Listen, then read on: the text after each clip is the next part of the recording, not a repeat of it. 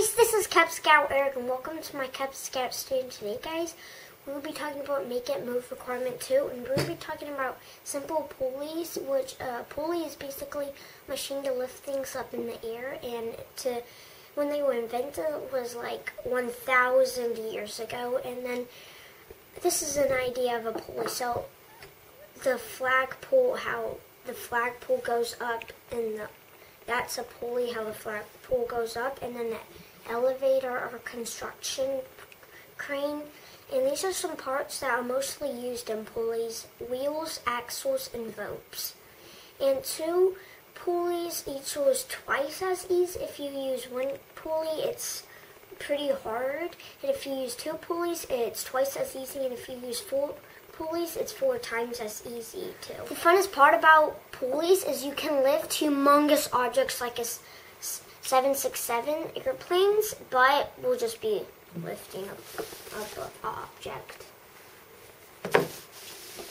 And what we will need is we need a rolling pin, yarn, and a large object. We're going to need somebody to help me, so I'm going to give this rolling pin to my mom.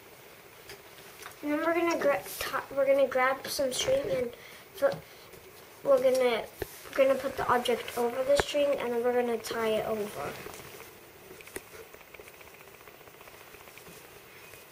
Okay, guys, now we're gonna set the string over the rolling pin, and we're gonna pull it, and this is a pulley, and so my dad's gonna help me make 2 pulleys, so we can make it easier for me.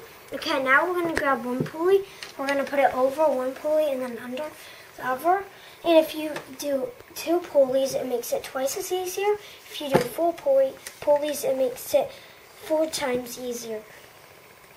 This is an example of a bell pulley.